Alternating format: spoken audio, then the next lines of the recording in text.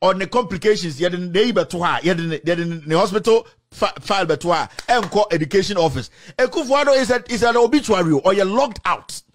bibi na kuta kuterim no de nam ye twi power no free no wu enya ko na ogina kromo kasa na nyoma fifiri hinu balu why bypass 2 wait or you're walking dead part 35 tell him me so to me press at 5 obewu afem na koma be sizi but oda football when on to me press at 5 no di manim odemo kwan why bypass 2 ne sini nyina ya hyehyɛ 100,000 onam ho say no me say ye ni file hospital file to ha enko national lotteries for them ho it will not enyam ko wait na say somebody envies Ekufuado or terminator onam ho somebody and ninua bamti no di chino and there or kidney survive it and so still all we know he's still doing deals in Ghana. Young time you ask Kenya Menawaka say Bumpty he is begging for kidney in America. Bumpty no.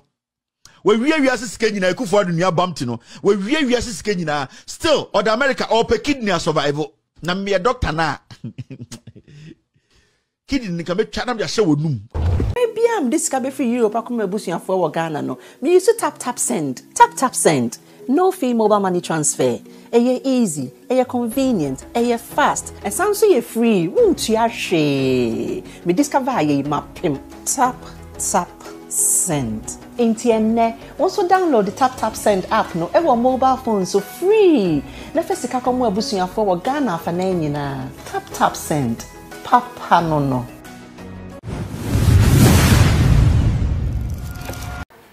Abushia enipa bebre ewo ensem efa eye Kelvin Taylor kwan ofaso ekasa eho ya yehwe anase sedi wosidi nsem atudwa na yewra baako ba social media de a okasa yi efa Ghana amanyosem eho onna same ne bedi nkomo ewo sa issues eho Mr. Eric Uso makwa wa the party we so me da CP adu yewra Eric mekase Kelvin Taylor wakasa ema ya na tia Ghana mpanifo no bi ne mpanifo na nkasa wohwe ha wa nkasa yesitie ha wo sidin sam tudwa wohwe ne videos ahodo bebre aseme na woka me da CP adu se me hwe ne videos na ya wataye no me transe na me buhu konta Bible kan asembi o say onipa eni aboa nyina kuta shebre baako ohin Solomon kan na me share guy ni video so awoye no se me de Kelvin Taylor etoto aboa ho a kambe ni betoto ya ni mumu aho enye too harsh do pachopi na de ji na wodi no kwato sasem no onkasa se nipa no kasa sere sometimes me tie na ase all planet fufuro bi so Kelvin Taylor me take Kelvin Taylor me be so many questions so US answers Kelvin Taylor o she dey o si bi kasa oye na ade fa o kasa kire Ghana mampani e kasa kire Ghana mpanimfo a me si Kelvin Taylor enjima no ensi bone oya boa ko ya ni mumu a na me NDC as a political party no yaw because political party a mo onipa bi ete se Kelvin Taylor ekasama mo such a kwasampan ekasama political party no na mo suspendi a tubiga ajo nyansa e wa tubiga trim nimdia a tubiga rekasa ajia ekita a tubiga ye chemu 1000 Kelvin Taylor nya baako na me kacho se edi ntina wo chiri edi ntina wo kama okasa se a tubiga Envaswa odema NDC.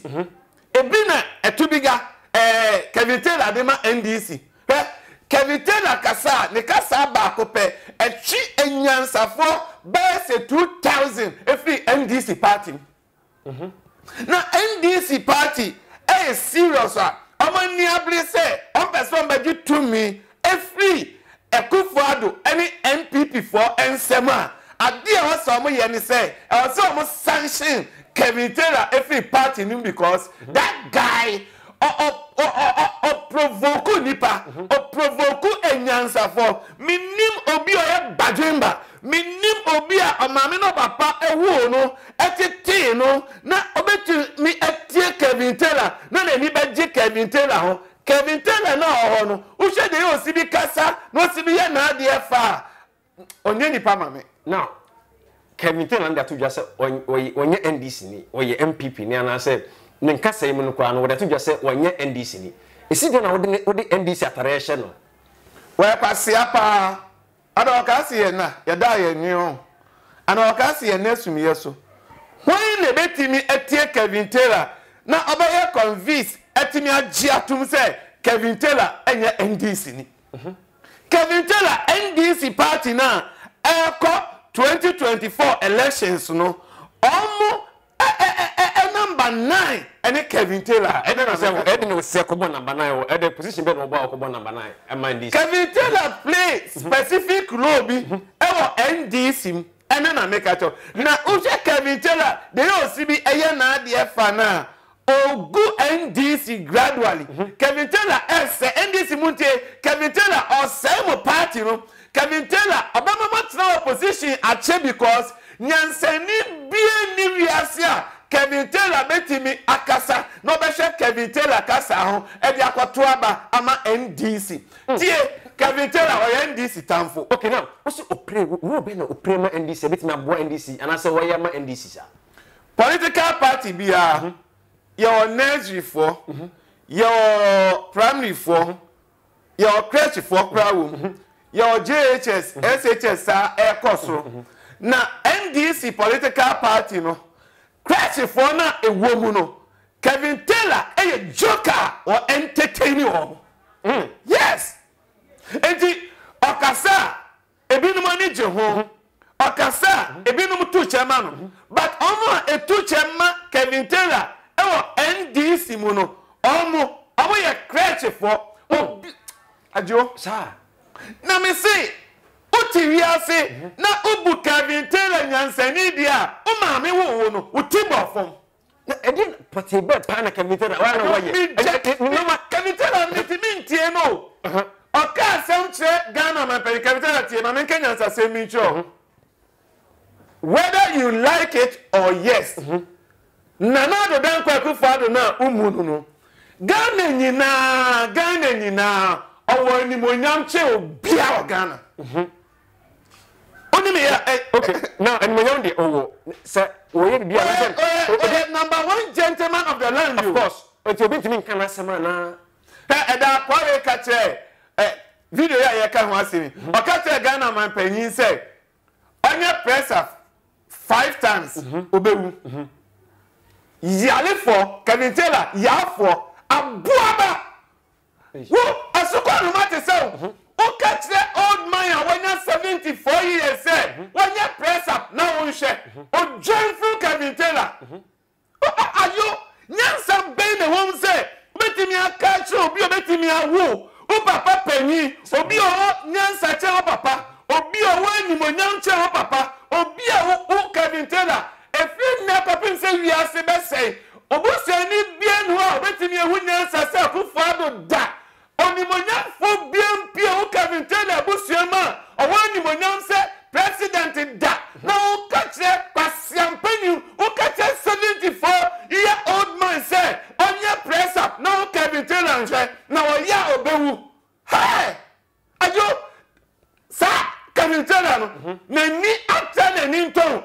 enyansa fo mon sorry na mon say Kelvin Taylor nyansa because ye che nyansa no Kelvin Taylor enyabi mimi ne hwan agio ne hwan de o hwe ye ne hwan so betimi aka che obi a wanya 74 years say ye press up mami hwe na obewu eno sanso ka che ne say wo wuwie eno odinam na enyinyame adoma enyinyame mobrohu na doso na nado so a 74 years otimi ko all the 16 regions 2 times afibakum na nado dankwa nyame ahira ne papa ahodi papa we 74 years old otumi ejina ne naso 2 hours na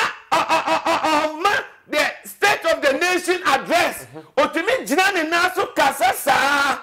Kelvin Taylor we be 74 years no na obubu ogu dem o join ba tie me David empanifo e wakasa bebu se obi funkuma yemfunga se Kelvin anase se de ne kasa no entwaje na se woni nye ho no nso ho kwasa nso di na tema na Kelvin Taylor no ya me training nyansa okay na utre okwasie nyansa ya de atemdi die na tre okwasie nyansa kwa beso o se kwa beso oh yes tie ebenifo se obenyansafo ye bunebe na ye nkana sem eti obenyansafo de oni ni kasa ubunebe otase na watewo benasi because we nyansani Kelvin Taylor we ni bunebe onti ase because onye nyansani Kelvin Taylor we oni na makobunebe eti nipa bisa o ka asema chena we yakwasie nti ye de atemdi die ena training nyansa na Kelvin Taylor tie me se tie me wa Jimmy tie me kwasia tie me se ewiase unyini ya mansla kwatia o classmate bi ni o manpanyi ya wo ni o manpanyi nyina adako agenti na o ka tire obi obetimi awo se wonye pressure Kelvin Taylor uni fotufo uni ni o si omuncho nyansa o na ajo baye dey na obi a Kelvin Taylor o shey na obe best how many years Lady, I mean, better be a roughly be close to 40 years there, and I said 40 column there. Kelvin Taylor, na me fa born in Chawate. Ajo, onipa want to mean 45 years. Now who catch the papa penny obetimi awo say o say o nipa onye press up e ma wo Kelvin Taylor on Kelvin. And then won ti ni ya ma Ghana man penny akojina baba ya sports stadium and now ni giant say on my press up now Kelvin Taylor be hill. And ye the good people of Ghana no yet to abama na Akufo-Addo say omeye de ye pe onye de ye yakoma pe enye say onye de wo kwase ampanyi te say de wo pe enye wuti ne ato abama no enye wa pe de nti ne ato abama no enye de wo wutrim ene wa gym nti ne ato aba ema omanpanyi na adodankwa Akufo-Addo ajo Kelvin Taylor may catch the NDC for say put to stop to Kelvin Taylor. I saw shots yache. Anna, na tem Dennis e kwa faso e kasa no. Kana some the band no motivation. Was suspended at Tubiga. Ushe at Tubiga. Be many monyam for to say at Tubiga. Onyan seni to say at Tubiga. At Tubiga kasa. Ni nyansa ode kasa no o Bible ma ankoya te se ayutofe di Tubiga ni nyansa se Kelvin Taylor ho odi atubiga Kelvin Taylor to atubiga ho a e de se odi yani ma boa etoto enipa ho nipa Bible say ye the image and glory of God na be ye den what me de yani mu moa atoto enipa ho Argentina odi incomparable. Odi Kelvin Taylor pototo atubiga ho. Atubiga nyansani ente se atubiga na dwimu do na NDC crowd e to da mento amasio. What suspend Kwaku Enyi de ho. What suspend Alote Jacob. What suspend ET Mensa. What suspend atubiga. Now to powder a good Kelvin Taylor ho. Are they serious as a political party? Impact bay na Kelvin Taylor make our NDC party ni Kelvin Taylor rona o play our NDC party ni mu no o hye enyansafo abufuo o hye enimdifo abufuo o hye madwemma abufuo na madwemba bi do NDC otie Kelvin Taylor no me na make a show obi ka kire me say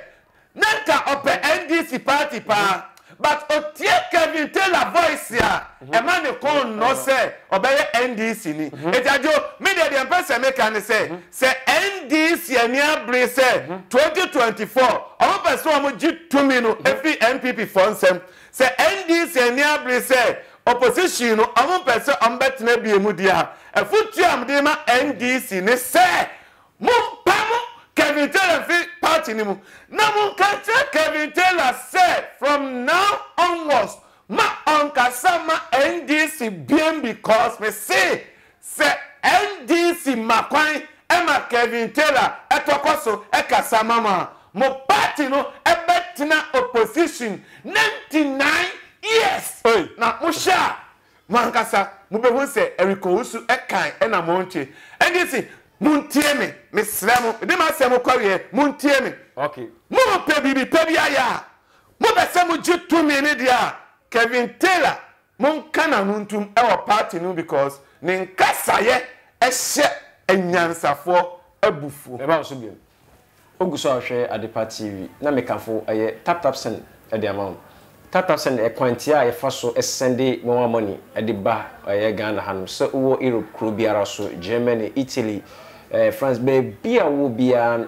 Europe bia no we de e kwantia tititia wo dia ne se wo fa phone na wako Play Store ukwa na odi anese download tap send obisa unsenfo obisa o promo code ana wo se an wo Adepa TV promo code na shim oboshi ma pe na wanya 5 free and free of charge enyo ona o se o send so a yenyo hwe na obi wo ha ohun ko fa so obeye nti video ya wo hwe ya no wo hwe be bia caption bia atwa title na to na di tap send for no o link no a hye o boss wa straight na do ko na fi okobo Adepa TV promo code na a hye oboshi ma no wanya 5 euro free na waji e de o de a hye ho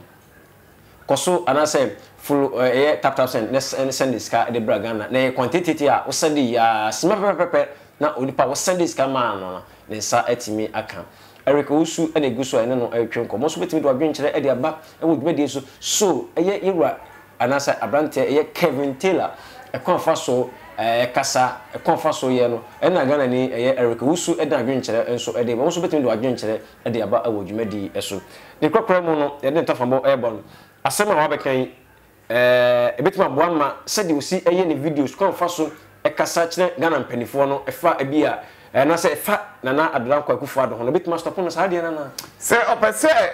otokoso e kasa ma NDC dia ontie me futue na onsesa de ya osi bi kasa because adio me investigations amaye e chere me say enyansafo bebre free NDC party no because of Kelvin Taylor ne kasa. Okay. And Kelvin, me assure say udo NDC, but there o ye ne de e di adanse say o pese NDC etna opposition eche because say ohini bi tio kana no mamu nyama din say mugu abrocho mumu binu mugu abrocho ena mo bi abrocho na mo ko no mo fa ni say mo ni mo na mudi nkwasi asem ewa abrocho ena mu chichi emlewase mu chichi mponkwase kapitala America hot o area aduma me yesho o de o si bi agimi na me yesho so chichi ponkwase na obi a chichi ponkwase udi o man panyi atem cause we know be ka so ka tem say wo hu Kelvin Taylor panya o chichi ponkwase asia who to chip on kwase who di o man panyi mu a head of state the number 1 gentleman of the land Mr. Kelvin umpo Ghana ya man panyi ene akufado ompre so akoshepo yeah that's it uniqueness writing so as Obama was no aye kama say they was sekara na city bia no Obama na kama fair na jisa number in free unique 07999792330 and I say with my friend unique our number is 0594969660 how fresh sa number ya we sabeka unique na said was sensitive bia no tema na kama fair e the amount aha na din komo yitwe no ebesi owura ba kon ene na kasa friend no Eric Owusu nwe de mi am de me dan akosi adwuma with my friend agio manager me be say hye bi o Adepa TV so ya kra